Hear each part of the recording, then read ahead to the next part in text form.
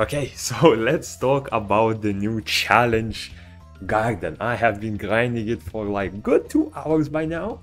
Tried a lot of various strategies, all of that. I am sitting at a hefty rank 1 currently in my server with a solid lead, I'll say. So I have gotten an SS rank run. I have reached 12.5 million, which is just half a million away from the best possible the world. So I currently stand in the 30 mystical scroll bracket, right? Ranking the worlds, I don't care. Again, I'm sharing it so more people are able to do this and hopefully it helps them. I really don't care about the ranking the worlds. I'm only here for the best score in the world. But yeah, I will showcase you how I've done my rank, and I'll just give you some general tips and strategies on how I managed to achieve it.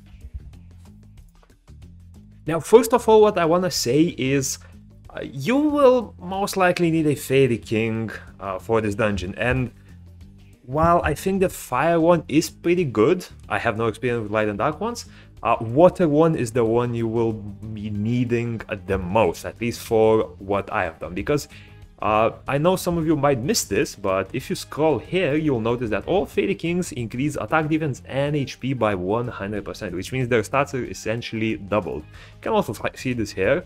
And whenever they use a first skill, this only applies to their first skill, they have various bonus effects. So Fire Fairy King, you get 2 mana back. For the Wind one, you get additional cooldown decrease. Light one decreases skill mana cost by 1. This one cooldown as well, but we are looking for the Water one. Water Fairy King increases ultimate gauge acquisition by 35%. This means that, again, as long as there isn't some sort of a weird bug, which with this dungeon there definitely is, I'll tell more about it later, you are able to charge your ultimate from 2 to 3 hits. Again, it depends on whether you get lucky with the passive, it depends whether you have the Marsh set and all of that, right? I have managed to charge it several times with only 2 hits, but most of the time it will take 3 hits.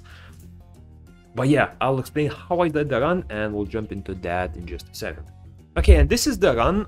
First of all, I will not stop it. I'll just showcase you the whole run, and after the run, I'll go into a single battle. I will probably not reach any high score, but I will explain how I did it, right? So if the run would only start, please. Come on, game, please. Okay, are you running? Thankfully.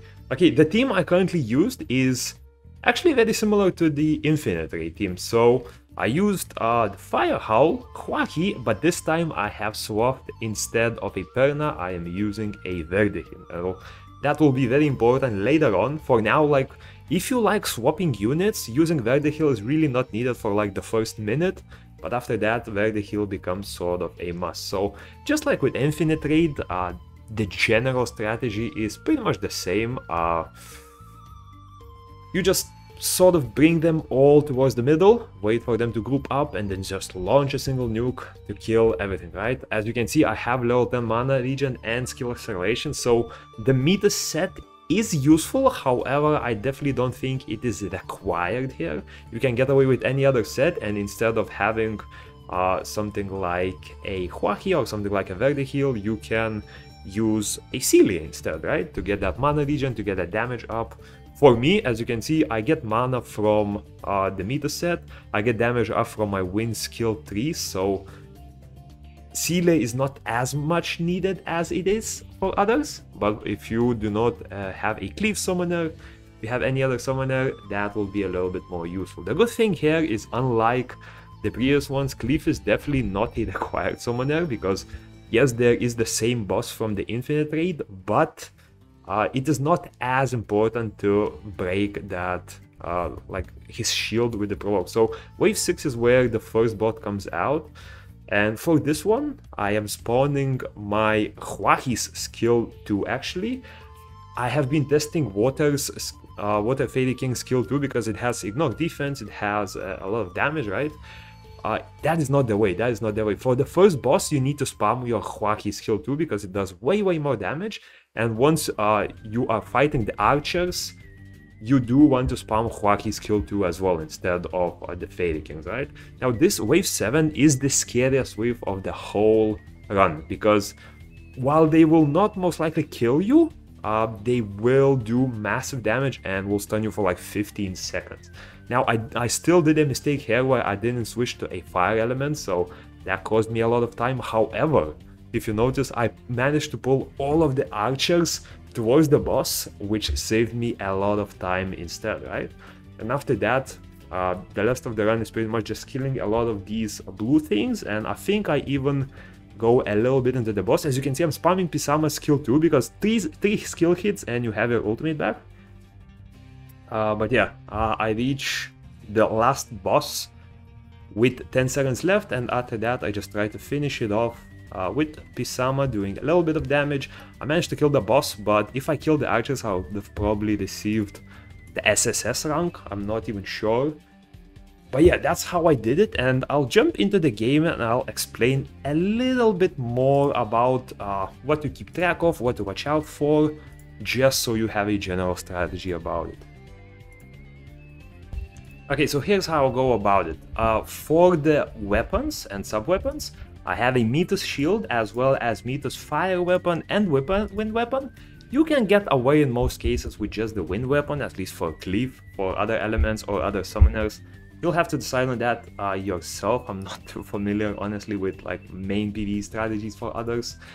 But yeah, this is the team you start with, and I will try to explain it a bit. So first of all, I'll explain how the waves work, right? So first of all, the first wave, there will be a small wave here, and after this, there will be a big wave from all four sides. So the bad part is you don't actually need to kill that small wave. I only kill it to activate my mana regen, but you can just literally wait in the center for like 10 seconds. I'll show it to you. I'm not gonna kill this wave.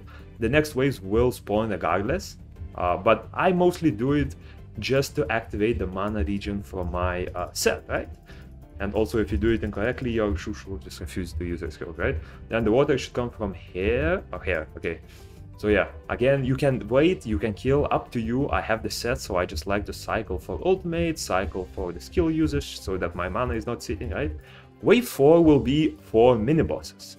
They are wind elements, so what I do for these is I activate my skill 3 on Cleave and kill them in 2 hits, because with the damage up, they will be able to do that. And this is either this wave or the next wave is where I would switch Shushu out for good.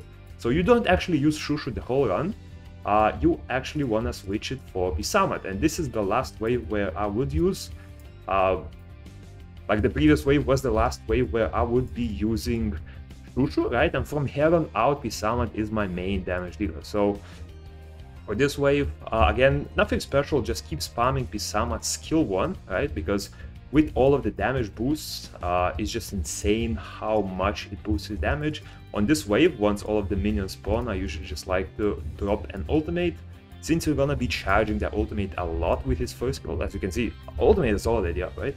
I like to heal up just before this, and for the mini-boss, I use Huaqi and just kill with Huaqi, right? Because her ultimate is just way more useful, and then kill all of these with Huaqi, because I've tried doing it with a psamathe and it's just not enough damage, just not enough damage. It usually needs 2 hits. Now this is the scariest wave because you will get stunned. It's not a matter of if, it's a matter of when. You can be dodging. I did something like this. I tried to like dodge them a bit, but in the end I still just get completely stun locked. Seems like this run actually turned out pretty okay, I guess. Like sort of okay. So I'm gonna do a provoke. Again, my Cleave misses. He misses a lot. He misses a lot. And even then, my guy died. Like my Huaqi died. But yeah, one thing I'll notice about the boss is if you notice that he's quite low, like 50% or less, instead of spamming psamathe's first skill, start spamming his second skill. Because as you know, his second skill will do more damage, or will do more defense penetration, the more, how do you say, the more damage or the less HP the boss had, right? So at first it will do very low damage because it doesn't have any inbuilt penetration, but later on it will do a little bit more. And even when the buff boss buffs up that defense buff, right, it will just do significantly higher damage. Like, it jumps from somewhere like to 5% per hit all the way to like 30% of boss's HP per hit, so definitely worth doing that. And yeah, apart from that, as you can see, the run is just spamming your Lala, I think it's called Lala, right? Spamming your Lala for the first 4.5 waves, and you switch to the water Fairy King psamathe either when the fire lizards start, or at worst when the water yetis start at wave 4, right? You clear the wind lizards, and that's where I usually switch. I just forgot with the fire lizards. I personally switch right after the wind mini bosses and before the fire lizards come out, because if you walk backwards a bit, like let's just imagine that these 4 waves are the 4 mini bosses, right? You can go like this a bit. You just walk a bit back like this, and they will stack up pretty nicely. And with his second skill, you can actually just pull them all into a single thing, right?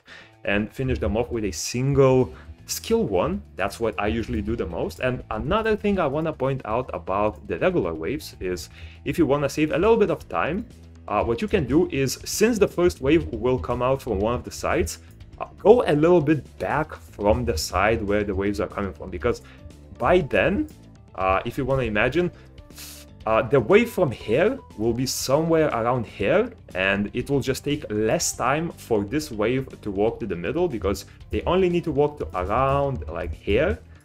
That way, once you're around here, you can use a single Lala skill 2 and just nuke everyone. Then once the fire ones come from here, instead of sitting in the middle, you can sit somewhere around here, right? And the same thing with the water one. If they come out from there, you can sit somewhere around here and just kill everyone with a single skill. It's not a lot, but it does save you a few seconds, which are important in this dungeon, yeah?